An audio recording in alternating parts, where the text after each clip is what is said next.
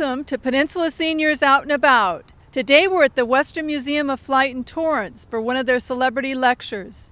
Let's go see what Cindy has for us today. Good morning, everyone, and welcome to the Western Museum of Flight. I'm Cindy Maka, the director of the museum. It's certainly no secret that test pilots must possess extraordinary skill and exercise exceptional ingenuity. It is also no secret that their profession provides them with unique experiences. But some experiences have to be considered more unusual than others, and taking off and landing a jet fighter plane on the surface of the ocean must be one of those extraordinary experiences. That is exactly what our guest today has accomplished, and he's going to share those details with us. Ladies and gentlemen, it's a privilege for me to introduce to you B.J. Long. It's a privilege to be here, and it's a privilege to be anywhere, because in 10 days I'm going to be 89 years old. And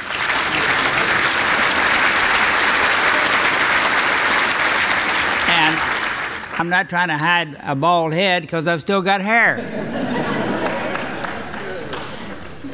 Now,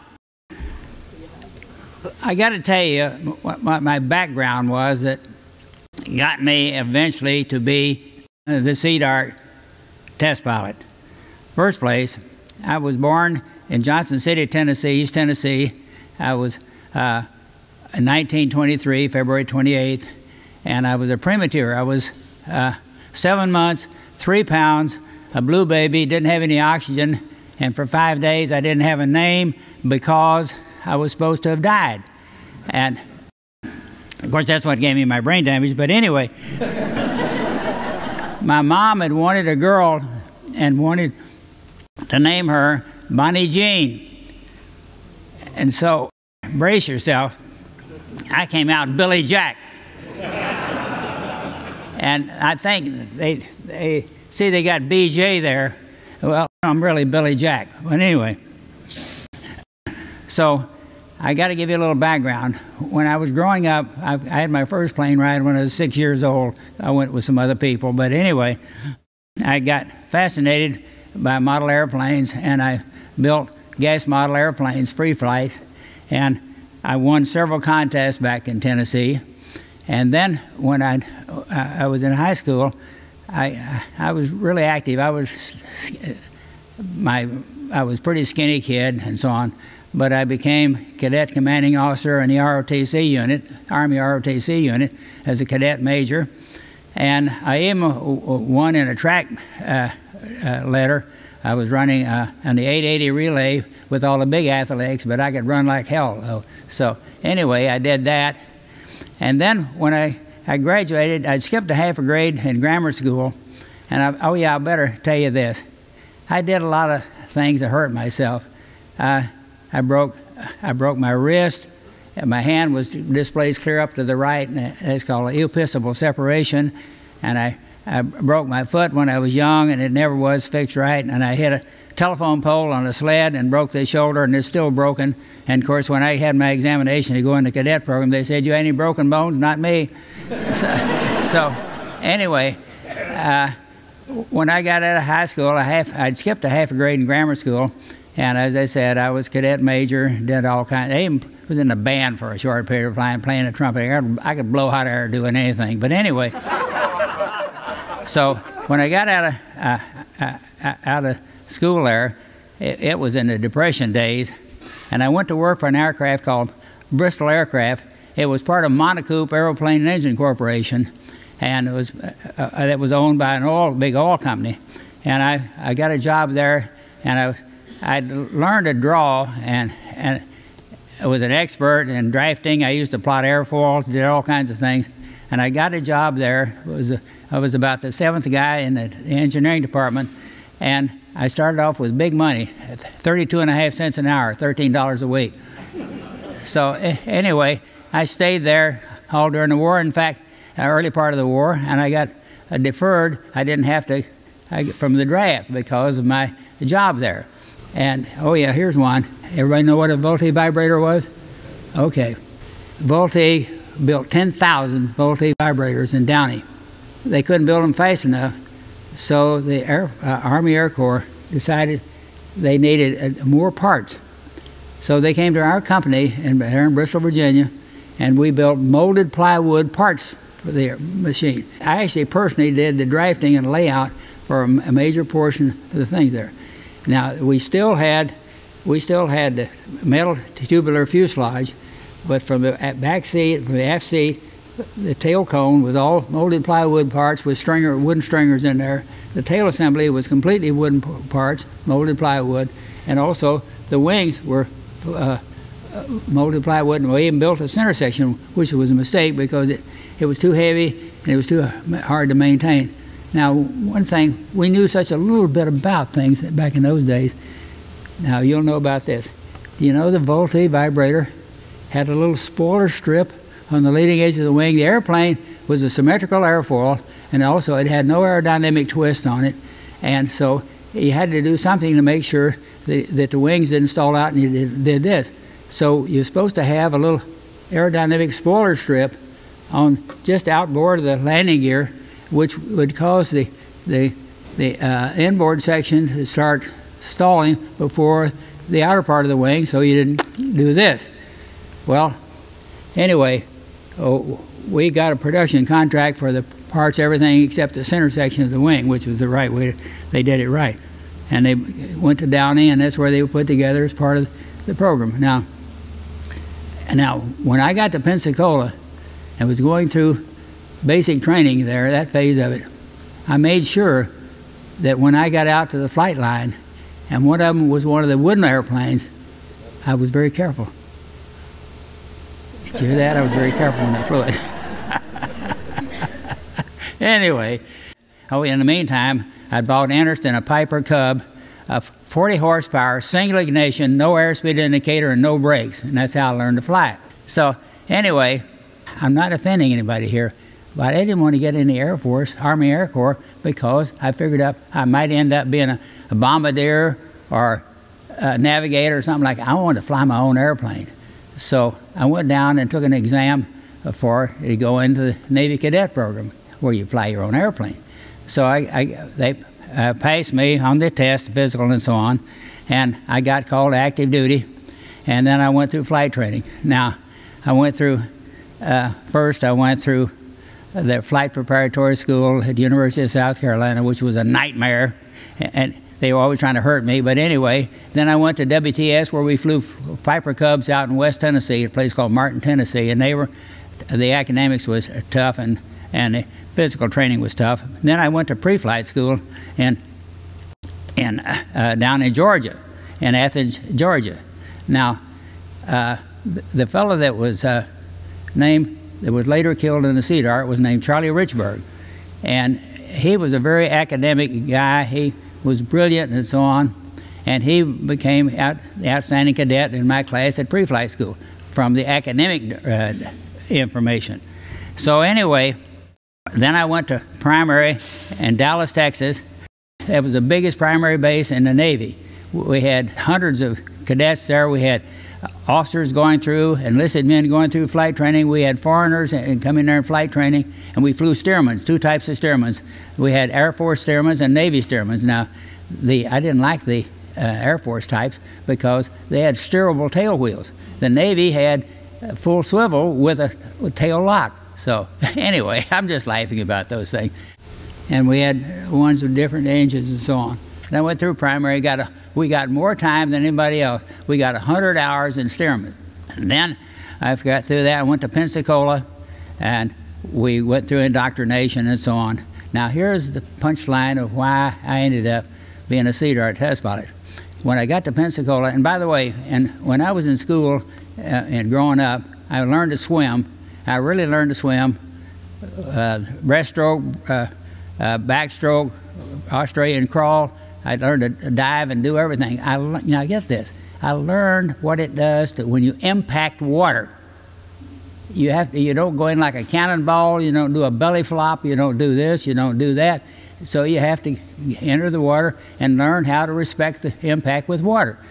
So when I finally got to Pensacola, I saw the float planes. They had old N3N biplanes there, and they had the OS2U Kingfishers.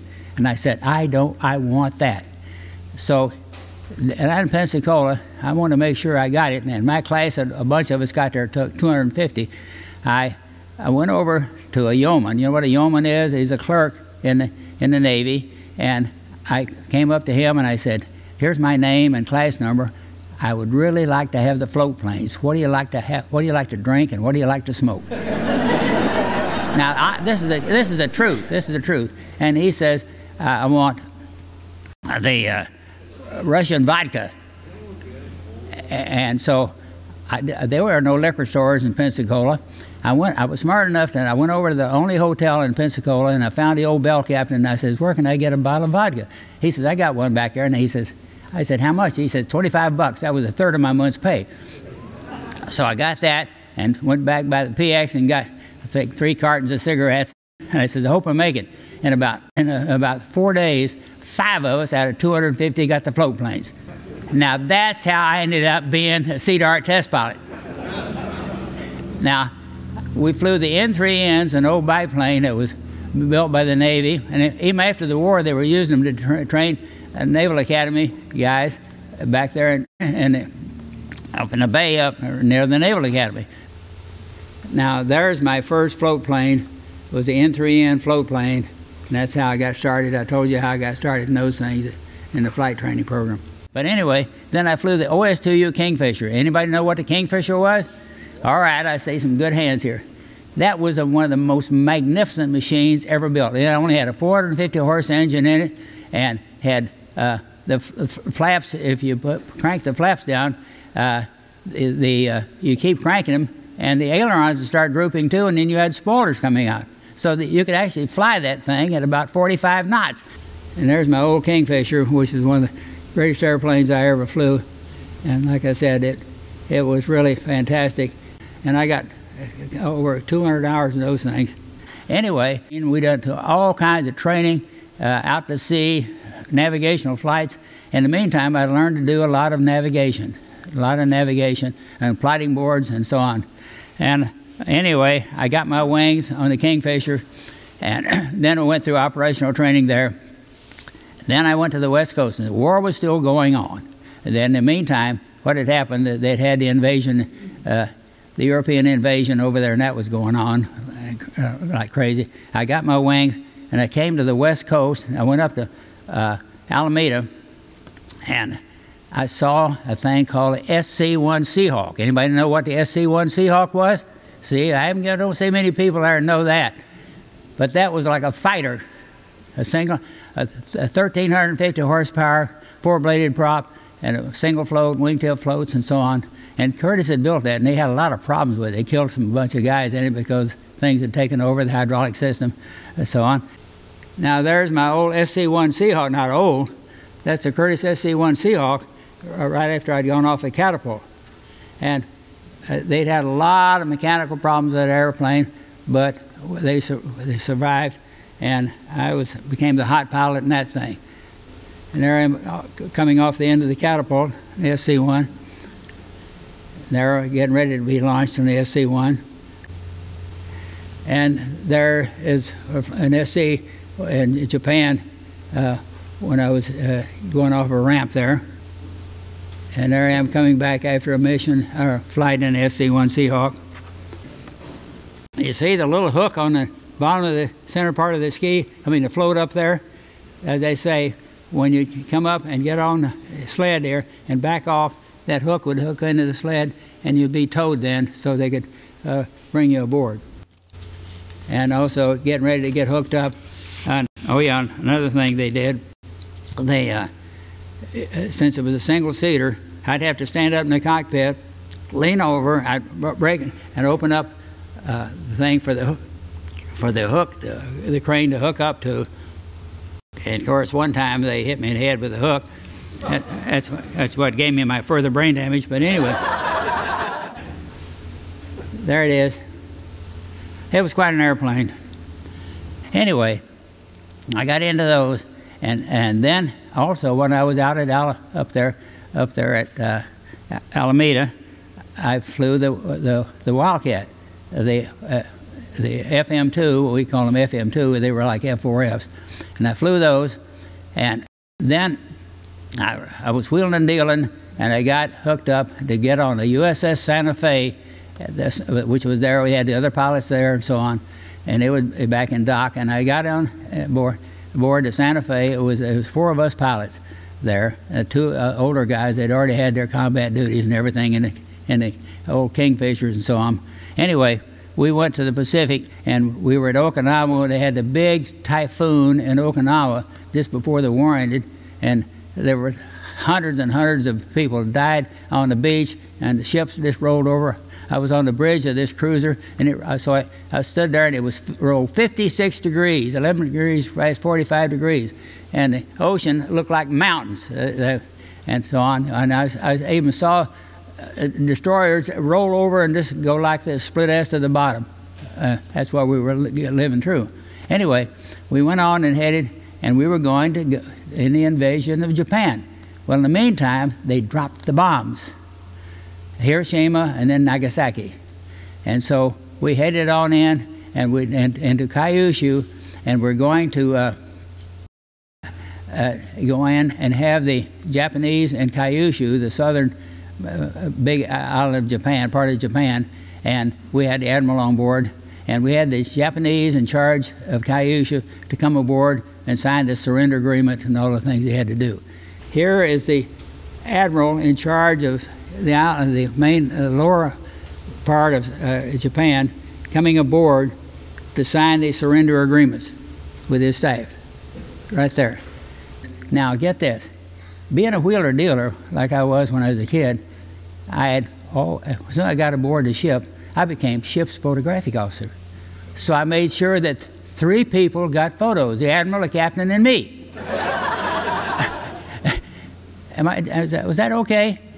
So anyway, I had fun doing that, and also because I was such a wheeler dealer, I became engineering officer for our aviation unit. So I controlled all that, and I had all the mechanics and everything else working for me. So I was doing real well. So I did so well that when and it was in the initial occupation of Japan, and I told you, and I'd become ship's photographic officer. I flew over Nagasaki and got aerial pictures of Nagasaki, and I've got them in my book that I published, which is right here. And there is Nagasaki. I took these pictures myself, flying the SC-1. That's after the bomb had been hit. That was the second bomb dropped in Japan. And there's another shot of Nagasaki. Thousands of people were killed, and it was tragic, but I guess that's the thing we had to do to get them to stop. Then we went on up to northern Japan, and I went ashore up there, and I was flying Wildcat fighters up there, just running around having like a kid in a toy shop. And so I was going to, I'd done so well that the senior officers there said, call me Billy Jack, by the way, it's Billy Jack.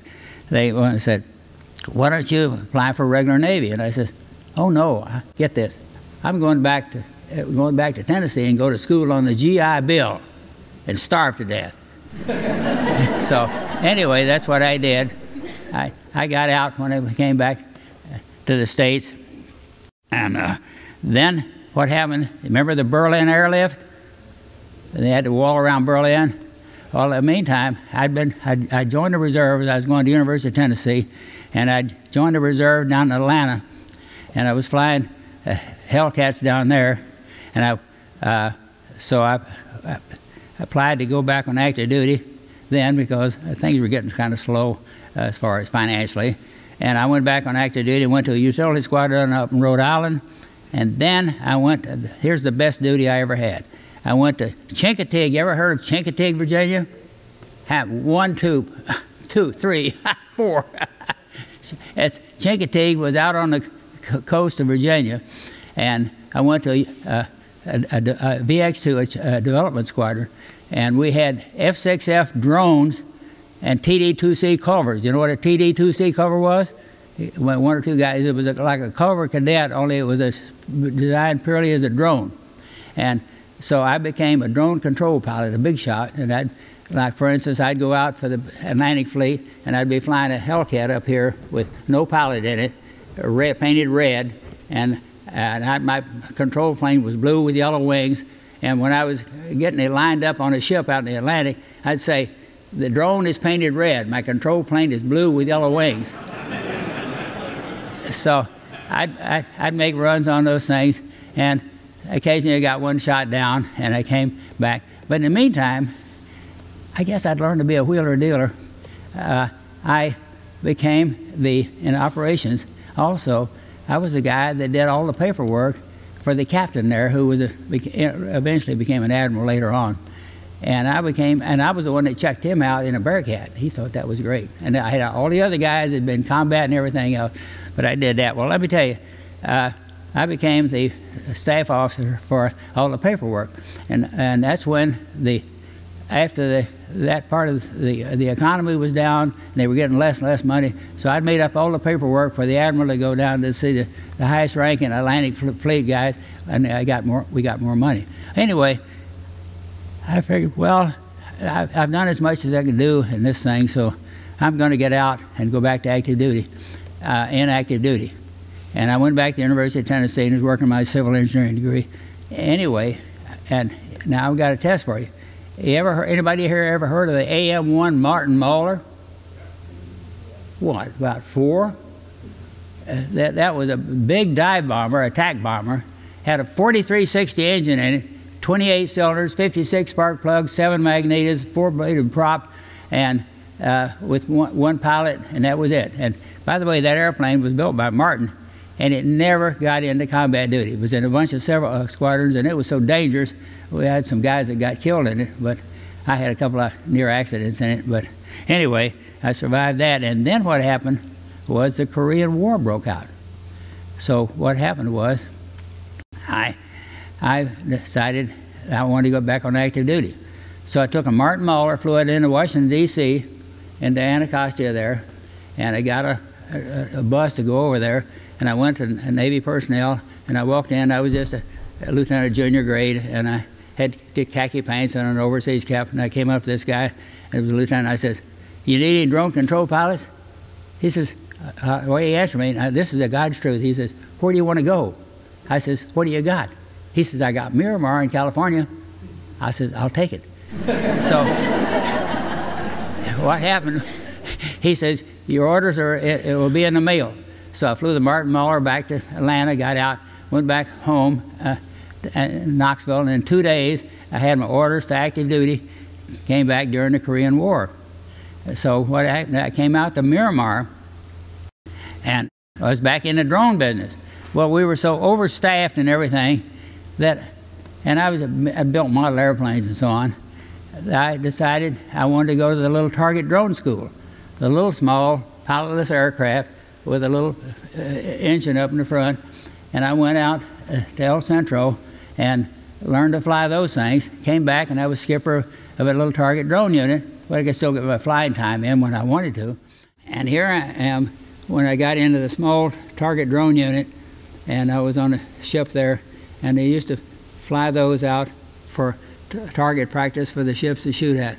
So what I did then was to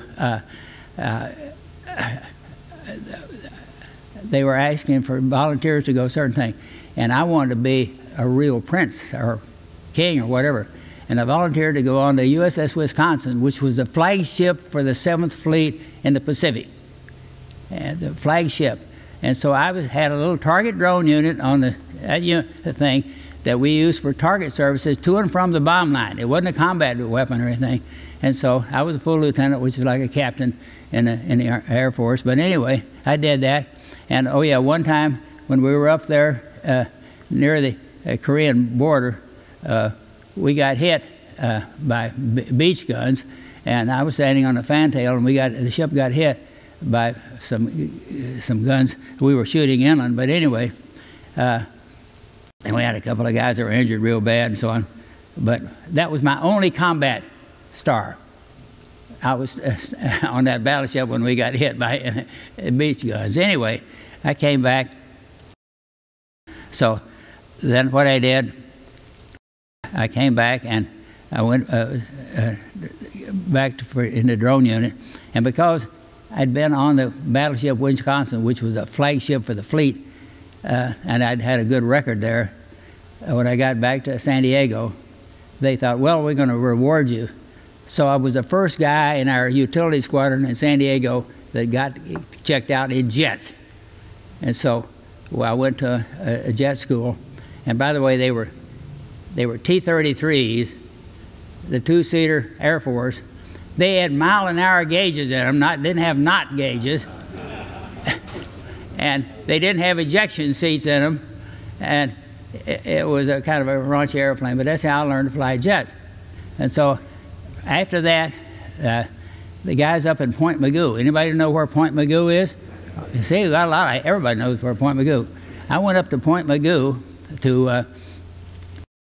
because they had heard that I had a good record in target drone units and in the drone business and so on. And I was actually, they worked it through and requested me by name to come up there. So I went up there, and I got into the Regulus program, which was a classified program. That was a nuclear weapon system. It was to be delivered like a low-flying airplane, not up high like this, and to go out and hit targets. Well, it was a secret thing, and so what happened was I got assigned as a collateral duty to be in the Regulus training team. A bunch of a-holes. Anyway, the guy that had been was the skipper of it. He was still a lieutenant.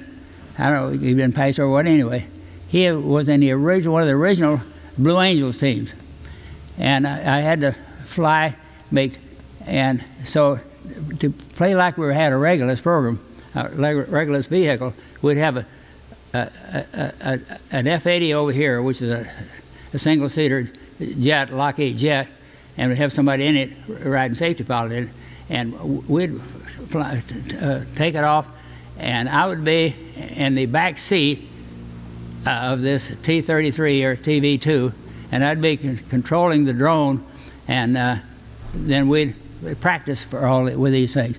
Well, it got so bad, I figured I was going to get my fanny killed if I stayed in that outfit. So I was just all burned out. And so I heard about San Diego and what they were doing down at Convair. So I decided to get out, and I got a job in San Diego in the flight test department. When I first got to Convair, for a while I was scheduled to be the #2 pilot in the Pogo. I didn't need that, but anyway, by the way, in the Pogo, what he had to do to come back and land, he'd take off vertically like this. When he came back to land, he'd come buzzing across like that and zoom way up, and he'd be over 1,500 feet high here and have to back down from high altitude like this. It was a nightmare. There's the Pogo. I was chase pilot on an AD-5 when he was on the horizontal flights. And there's the R3Y, the turboprop flying boat that Convair was building. See, Convair had been in the flying boat business. They didn't have a lot of experience in fighters and this sort of thing. And they were trying, and at that time, the Navy and so on, everybody was playing around with new designs. Now, here's digressing a little bit. That's back in the days when the economy was still good. So me and my wife, and my first wife, we bought a house there in La Jolla. Anybody know where La Jolla is? All right. You see, I got you now. I was able to, I bought a house for $21,500. It was a 3-bedroom, get this, it was on the ocean side of La Jolla, overlooking the ocean. It was up on the hill there, overlooking the ocean. You could see clear down to the Mexican islands down there. And I bought that thing for $21,500.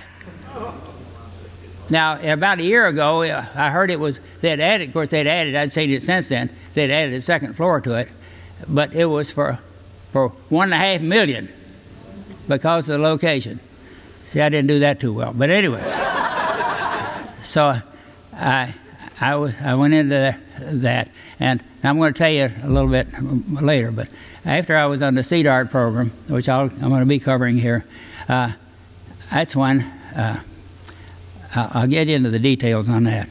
But after I was on the Sea Dart program, I'd done so well after Richburg was killed and so on, that we had 3 Navy commanders come out from Pax River, and they wanted to get checked out in the Sea Darts, the single-ended twin-ski airplane. And so I gave them a cockpit checkout and coached them what to do and to fly them in and out of San Diego Bay. And they thought that I'd done such a good job. I'll never forget this as long as I live. They said, they called me, and by the way, my name was Billy Jack, not BJ. So anyway, they called me, Billy Jack says, why don't you come back to Navy Test Pilot School? I says, well, I can't. I'm just a reserve. I'm still flying in the reserve. They says, we think you can make it. We're on the selection board. So as soon as the Sea Dart program was over, I went back to Navy Test Pilot School. And talking about wheeling and dealing, while I was there, I still drew my reserve monthly pay and the convair pay, which wasn't rich in those days. But anyway, and then when I got through, I was finishing up there, the operations officer says, they called me Billy Jack, and says, why don't you go down and get checked out on a carrier? I says, I've never flown off a carrier. I flew float planes. They says, well, we think we can rig that. So I went to Pensacola as a civilian and went through test pilot training and got 10 carrier landings as a civilian on the ship. So how's that for wheeling and dealing? So anyway, and then when I came back, the chief engineering test pilot, he wasn't too happy with me because I'd taken over the Sea Dart program and whatever. I'll get into those things later. But anyway, I went up to Edwards Air Force Base, and like an idiot, I sold a house in La Jolla. And so anyway, I went up to Edwards Air Force Base, and I became a test pilot on the F-102. You know what that is? Yeah. And there's the F-102, which I flew. That was the first model of the F-102 that I flew. Well, the airplane, that wasn't that bad, except, I don't know why they did this. When the Air Force called it, the trainer version, instead of being a fore and aft back seat, they had a side-by-side seat. And the student or the passenger would sit over here, and the canopy would open up like this, like a clamshell. And it was the most miserable thing I ever flew in my life. But anyway, I hate to say this, trying to beat up on the guys, but they had a group of guys there. One of the test pilots, a senior guy, he had had an accident, he couldn't fly anymore. And they had their own team, and they didn't like having a stranger coming in to be a part of their team. So I had a hell of a time up there. But anyway, after I did that, why, that's when I decided I'd had a belly full of that, and that's when I quit and I went to work for Fairchild back in Hagerstown. Does anybody know what the F-27 was, the Fairchild, the Fokker airplane design was? Okay. I got a job at Hagerstown to be a salesman for F-27s. Now, how do you sell F-27s? You're on the road all the time, not flying the airplane, but out politicking and so on. And I traveled everywhere. I was in Cuba before Castro took over. I was down in Venezuela during the revolution, and it was a nightmare. So then I decided I'd had a belly full of that. I left that and I did other things, but I ended up over here in Downey on the Apollo and the Space Shuttle program. I became the #1 speaker on the Apollo and the Space Shuttle program for 25 years, all the United States, Europe, Canada, and everything, working with the astronauts.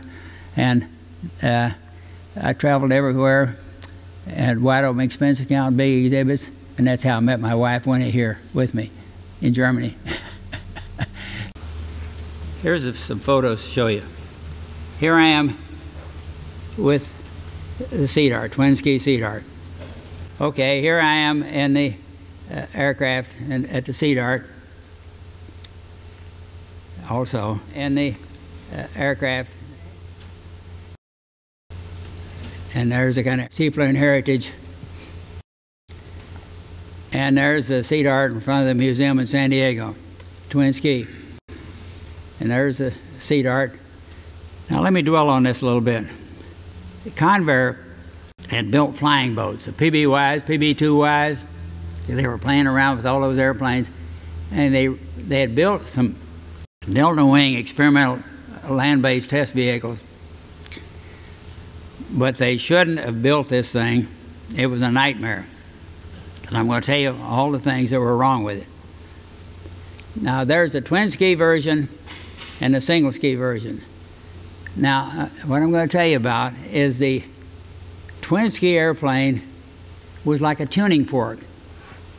I don't have it here, but you take a knife and put it on the edge of the table and twang it, or a tuning fork. That's what the twin ski did when it was traversing the waves, and the front struts were right under your fanny, and it was like sitting on a tuning board. You'd actually go blind. And I don't know why in the heck they ever decided they wanted to do that, but they wanted a supersonic seaplane. Well, they didn't worry about operating in the water. And now when we actually converted and did I still flew both of them till the end. There's the single ski, and it was retractable, but it wasn't aerodynamically right. Another thing that was wrong with the Sea Dart, it had a very, very thin wing, symmetrical airfoil. And you can imagine what that was like. So the only time that anybody ever went supersonic in the thing was Richburg did one. He was up about 35,000 feet, and he shoved the nose down and he went supersonic. But again, it had no camber. It was a symmetrical, so thin it was unbelievable. Even the F-102 had a cambered airfoil in it later on when they built the F-102 Convair. And there's Sam Shannon, who was a real gentleman, and he was a chief of engineering flight test at Convair. And now to give you some idea of some of the heavy sea conditions that I tested the airplane in. It was wild. And here I am with an admiral, and they were thanking me for the good job I had been doing. Here I'm in front of the twin ski airplane. Now what happened was Richburg, I'll dwell on this a little bit, they had a big demonstration. Anybody ever been to Lindbergh Field? Okay. Hey, you know, at Lindbergh Field, right behind it on the east end, you're coming down a hill with all kinds of commercial buildings, residents and everything else, and you come down at that and you have to get down and land on the runway. And then to get in the ocean, you just step over west a little bit and there's the bay. That's how it worked. Well, Richburg was putting on a big demonstration on the F-102, and I was flying an AD-5. Anybody want to know what an AD-5 is? Okay, it was a side-by-side big thing of a dive bomber by Douglas. I was flying the airplane to make sure the area was clear, no other airplanes around. And I was over Lindbergh Field, and he started his run from the east of San Diego. And he came across through there and was making a run at about, he was only about 1,000 feet up over the bay. And he fired the afterburner. And at that position, the afterburner caused the nose to pitch down because the afterburners, the engines were above the center of gravity of the airplane. So it pitched down. Now it wasn't just a Sea Dart. In those days, other airplanes, they had the full power hydraulic control systems, and they were breakout forces. And you break it out, and then you had too much, and then you have to check it again. So he got into a pilot-induced oscillation on the second pitch down at over 500 knots. The airplane came apart. And it impacted right there in the bay, and they got to him, and he was in the lower section there, still in the cockpit, and they got to him. Of course, he had been killed instantly, and he wasn't dismembered or anything. He was just together, but he had been just killed. His heart was clear up into his throat or whatever. But anyway, now this is the day it happened. They had demonstrated the F2Y, the turboprop flying boat. We had all kinds of military brass and press people and everything out. The skis, the twin ski airplane, When they first built them, they had wheels on the back end of them. That was a nightmare. That was stupid as could be to do that.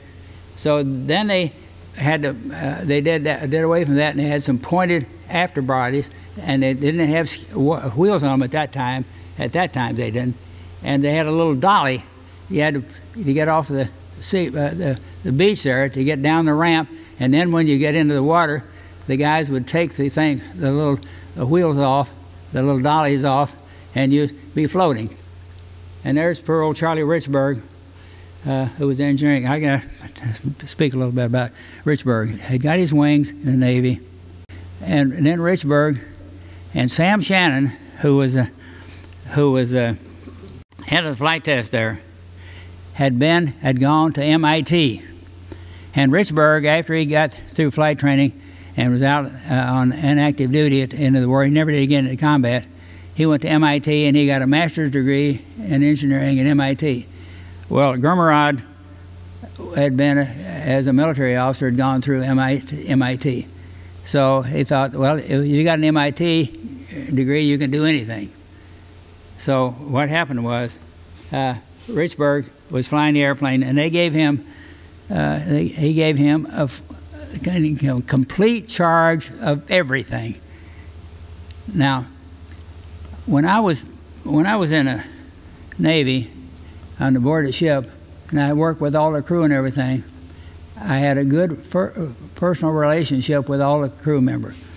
Richburg, he was not a friendly guy. It's not a criticism, but he didn't want to talk to their crew, and he didn't believe in the crew. If we were going to do a taxi test the next day, he would come down to the ramp and run engines that night beforehand, worrying about it. Well, when I took over the program, they learned to call me Billy Jack because it was a friendly operation. And they say, "What time you want to run engines?" I said, "I don't run engines at night. You run the engines because you maintain them, and I'll know if they're working tomorrow night when they get in the airplane." So we had a good relationship. And now back to the Sea Dart. There's the twin ski, and that's when they designed it so that the wheels would rotate and be on top of the thing, and then they could rotate like this and be able to get down. Now there's the single ski. It wasn't fully retractable, but it would go flush, and that took care of that vibration problem. And it was a little bit, but I did open sea landings with both airplanes, but this one I did some extreme open sea landings offshore from California there. Now again, I want to remind you, they didn't know what they were doing. The Sea Dart had the airfoil was not cambered. It was a symmetrical airfoil. It was only 2% thick, and that's the reason it came apart when Richburg was killed. There's the single ski, fully extended for landing. You can see the little wheels. I could get those down when I was approaching the ramp, and I'd get ashore that way. And there it is. Now you notice what a high angle of attack it was when you was touching down. And that's going into the bay from the ramp.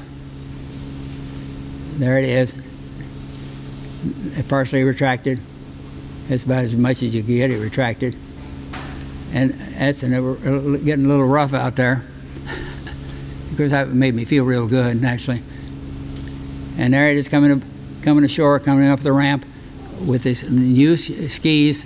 I mean, with a single ski with the little wheels that could be retracted. And there it is in the bay. And there it is, flotation. And you can see the little spray rails that are up on the fuselage there. That's me in the cockpit. And there's with JATO bottles taking off, and that's North Island over there. In the background, that's in San Diego Bay. Twin ski just landing in the ocean there. There's a single ski in the ocean, and all the difference in the world. And there's a twin ski in San Diego Bay. The ocean tests were a nightmare.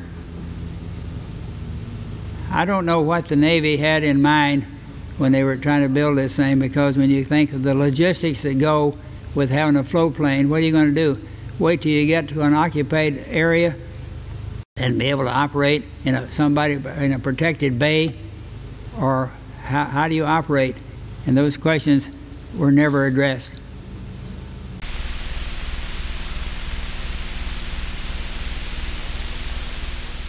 The first series of tests was conducted in San Diego Bay.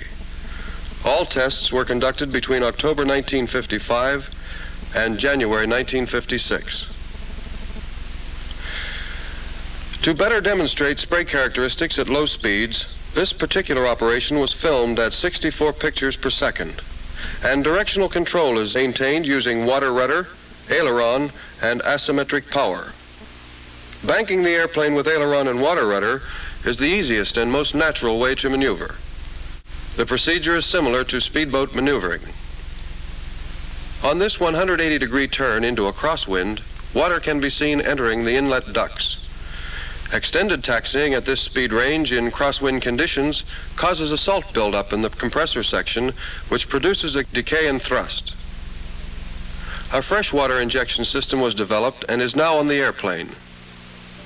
This new system successfully purges the compressor section of the salt deposits, correcting the thrust decay problem. On this series of runs, fixed elevator positions from 15 degrees down to 10 degrees up were used. This run was made with a 5-degree down elevator into the wind. Takeoff time following afterburner light-off was 28 seconds. This run, 10 degrees down elevator out of the wind. Takeoff time, 27 seconds. Here, the pilot is using a stick not fixed technique, but holding trim attitude in the fixed stick unstable region. Takeoff times were 25.5 and 28 seconds, with takeoff distances of approximately 2,300 feet. A total of 21 takeoffs of this type were made without difficulty. These 2 takeoffs and landings were made with a 90-degree 16-knot crosswind. The wing-low crosswind correction method was used to hold the desired heading.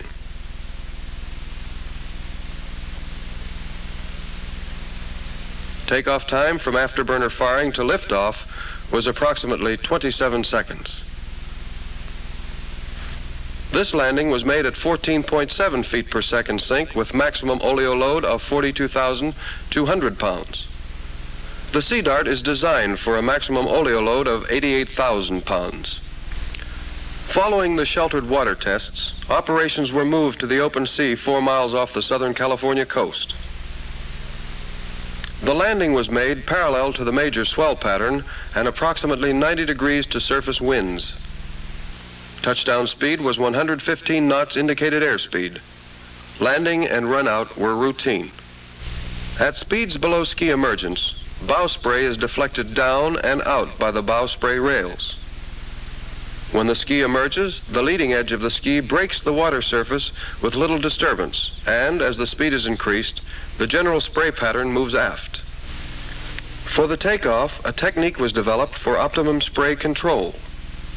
This involved heading the Sea Dart directly into the wind for ski emergence, firing the afterburners, and then making a sharp 90-degree turn to the desired takeoff heading. Liftoff was made in 26 seconds from afterburner light-off. Following the takeoff, a normal 360-degree pattern was made for a touch-and-go run.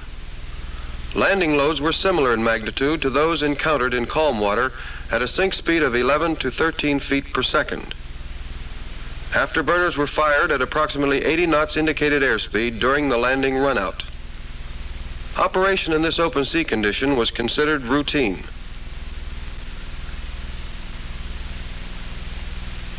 The second open sea operation was conducted in a sea state 5. Primary swells of 6 feet were running at 70 to 100 foot intervals. Secondary swells of 2 feet were imposed upon the major pattern, and every 7th swell was between 8 and 10 feet in height. One 12-foot swell was observed immediately before landing. The landing was made parallel to the major swell in approximately 90 degrees to the surface winds. The water conditions were very severe and far beyond that anticipated in the operational concepts of the design. This entire operation was filmed at 64 pictures per second, which slows down the action of the sea and gives an impression of calmness where such a condition does not exist. Although an operation in such heavy seas is not one that a pilot would care to endure as a daily task, the operation was considered successful and should influence future design considerations. On the takeoff, parallel to the running sea, excessive up elevators were held which retarded longitudinal acceleration. This caused a series of premature liftoffs, and heavy impact loads were experienced in the skipping that followed. Structural integrity, in spite of the severe pounding, was not impaired. Final separation from the water was made 40 seconds following the afterburner light-off. The ocean tests were a nightmare. I can tell you it wasn't fun. Wasn't fun at all. Although the pilot reported the landing was within the operating limits of the airplane, the takeoff run probably approached the limit takeoff capabilities of the airplane for the existing thrust-to-weight ratio. The final landing of the United States Navy's experimental Sea Dart on the waters of San Diego Bay was made without incident. The landing concluded hydrodynamic testing of the F2Y single-ski airplane. Convair had built PBYs and multi-engine flying boats and so on, and they didn't know what they were getting into when they did this. The Sea Dart was a lousy design aerodynamically and hydrodynamically. And that's it. So I'll be happy to answer questions. Yes, sir. Who wants to know on some of those open sea tests did I almost break my back? I thought I was having problems, and I actually knocked me unconscious just momentarily. I lost all consciousness. Yes. Oh, that's a good question. Did you land in the wake of the ship? The ship made a turn in the water, so it gave us a slick. That's the way I flew Kingfishers and also the SC-1 Seahawk. The ship would turn and do a crosswind like this, and you were still in the wind. But the main part of the slick was there to protect you. And I'd taxi up in the slick and get up to the point where they'd put the crane out like this and put the hook down. And like I said, with the SC-1, I'd have to stand up in the cockpit and break open the hoisting hook. And of course, I told you one time it hit me in the head with a hook. Yes. He wants to know how I could turn the thing when I'm taxiing on the Sea Dart. The water rudders on the back, you got to open them up to slow you down, and also you could work them separately like this in order to turn the airplane. Plus, you'd use the ailerons too to give you some lift on the wings. That's the way you did it, just like you was flying an airplane. Yes, sir. Oh, he's worried about corrosion. Well, the Navy didn't worry about that. No, it was pretty well protected. They want to know if I lost engines from the water ingestion. I think maybe I lost an engine one time, but I never had that much problem. It was water ingestion. Yes, sir. Now I got to tell you one other thing. Here's an example. When I was flying the SC-1 Seahawks, they on the fuel tank that was on the aft part of the ship for the aviation fuel, and you couldn't just have a tank and then get it down low, because you had in fact, with a little bit of fuel, a lot of air in it, you got a bomb as far as danger. So what would happen is you sucked the fuel off the top of the tank, and you let the seawater come in on the bottom. So you had seawater on the bottom, and you had aviation fuel here. And the one day, that's when I had an engine failure with the SC-1, made a forced landing. And what happened, the guy hadn't kept good track, and they'd used up all the fuel on the top, and of course he got his butt in a ringer with the skipper of the ship and so on. But anyway, what aircraft landings did air carrier landings did I qualify in? That's very interesting, because when I went through test pilot school, See, I'd never flown off a carrier. And I went through as a civilian, but I got to be real buddy-buddy with the guys that ran the thing. And in fact, I wasn't supposed to do it, but they'd give me an airplane to go on across country. Anyway, so what happened was, there's one guy says, they called me Billy Jack, which was a friendly thing, and I was a civilian, and he says, Billy Jack, you want to go down and get checked out on a carrier? And I said, I sure do. He says, well, I can fix it up. So when I finished test pilot school as a civilian, I went down to Pensacola, and I got through carrier qualification by landings with an SNJ and AT-6 on the beach, made several simulated landings with a guy going like this to get you cut and everything. And then I went out, and in one day, I made 10 launches and landings on a carrier with an SNJ and AT-6. Now, it's an interesting thing. When we had to get turned back into the wind after I'd made about 5 landings, we had to head back out to sea again in the Gulf there to get into the wind for the landings. And so there's in the speaker system says, Mr. Long, will you report to the captain on the bridge? And I thought, holy crap, what have I done wrong? So I went up to the captain, and I had my flight suit on. And he says, I just want to thank you for coming aboard and making your carrier landings here. And it was just a nice greeting, welcome. So I went back down and made 5 or 6, whatever it was, to get my 10 carrier landings, and then flew back to Pensacola. They want to know how many takeoffs and landings I did, and so on. In the first place, on the total CDR test operations, there were 250 for 250 for everybody total, 250 for the single and twin ski. And it's by Shannon and Richburg. They did 157 operations, and I did 93, which was 46 hours of flight time in 4 months. I did 93 tests by the 2 airplanes, and again, and 46 hours of flight time, which is in process in four months.